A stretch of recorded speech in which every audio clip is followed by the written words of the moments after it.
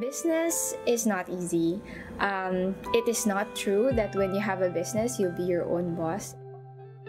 You have to put yourself in the position where you serve others, and that should be your frame of mind.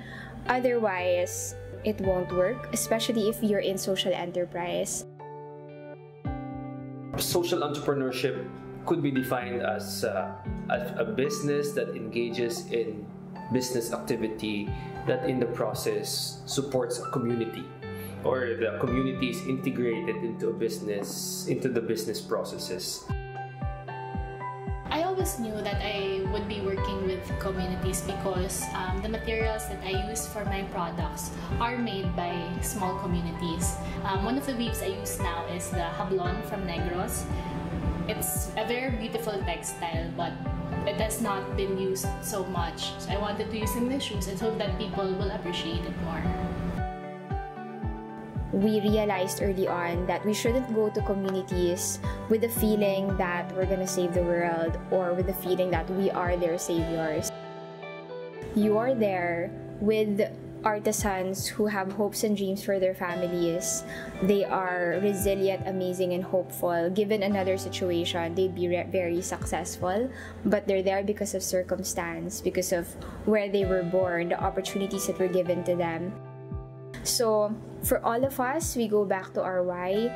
We think about the artisans that we are in partnership with. We think about the country that we are building.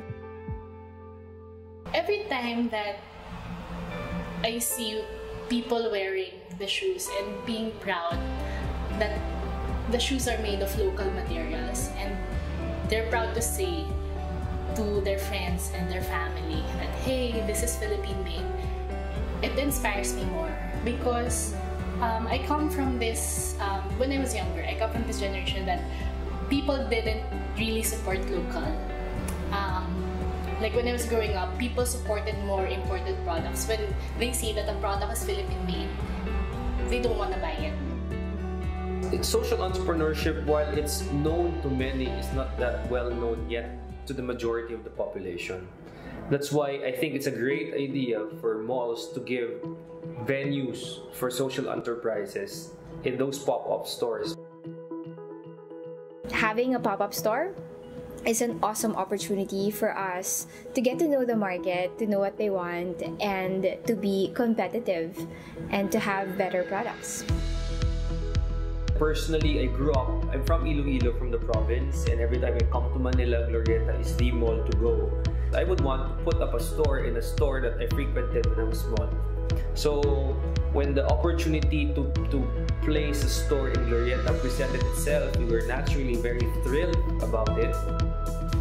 Actually, Glorieta was our first physical store with our own name. We opened December 2013.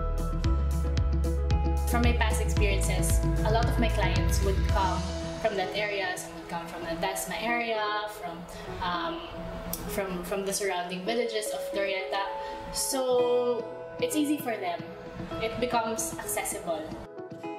We have been very happy with our store in Glorieta. Of course, we want to expand that, and we're very excited to have hopefully bigger spaces in Glorieta one day. Well, the Glorieta store is, I think, very unique in the sense that the diversity of people there is just so rich. Glorieta is situated in Ayala, in Makati, the business district of the Philippines.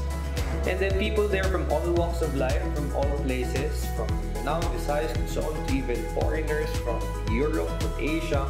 When I talk to our store personnel, they never run out of stories about Glorieta. As a social enterprise, as we expand the market, we inevitably expand our impact.